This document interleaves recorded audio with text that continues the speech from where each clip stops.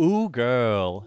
I am here with our resident host, Velvet Snatch, who is now our resident mic stand. Again. and we are joined by Utica and Joy. Hi. Hi, Hello. what's up? Nice to meet you. Nice to meet you too. He's having a good drag con. It's so good. I love it. Yes, we're having a fabulous time meeting everyone and like seeing all the booths and seeing what everyone is wearing. It's been a treat. It is. And it's so international. It's so different from the LA drag con. I really love it. The camaraderie is sickening. Mm-hmm. Oh yeah, definitely get to see all the drag queens from all the French and Italian and everything. It was literally the Olympics of drag yesterday. They're like lining us up by country and I'm like, oh my God, we're athletes. Absolutely.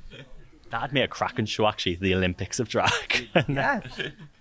So, if either of you were to ever return to the series, what challenge would you have liked to have done? That a challenge that you might have missed out on that you wouldn't mind doing, or a challenge that you would redo? Oh my God, bitch. I want to do a choreographed music video. Like, let's write a verse. Let's get some dancers. Or the talent show. It'd be sickening.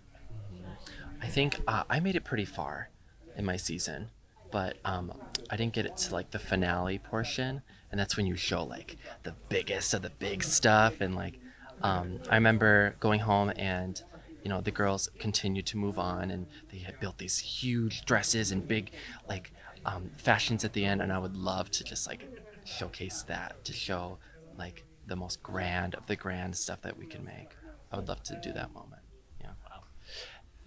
So what's been your favorite place to visit while touring around, like globally? Was there anywhere that was on your wish list that you've finally managed to tick off? Or London. We're in fucking London. Can I swear? Oh, I did. So whatever.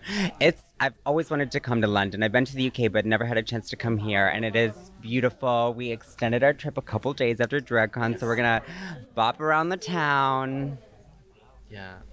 When I came over here once upon a time, I went to Edinburgh, and I used to study architecture. So I got to see like the castles and like the cathedrals and whatnot, and that's gonna stick with me forever. But London does have a special place in my heart.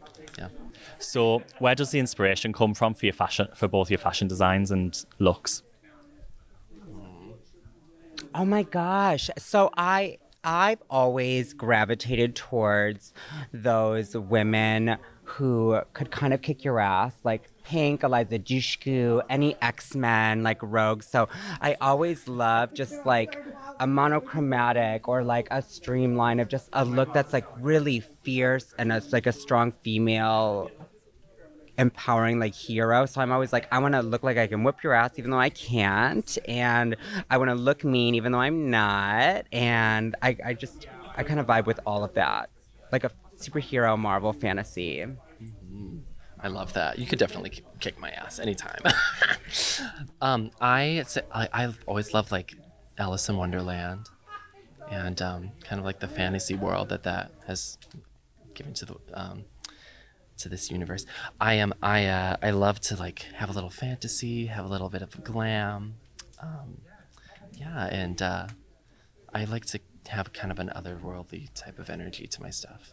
Yeah. Thank you so much for your time. It's been wonderful to speak to you both. I hope you enjoy the rest of your day. Baby. Are you gonna go out tonight? Yeah. I'll see you out, baby. See you soon. It's nice Bye, to baby. meet you both.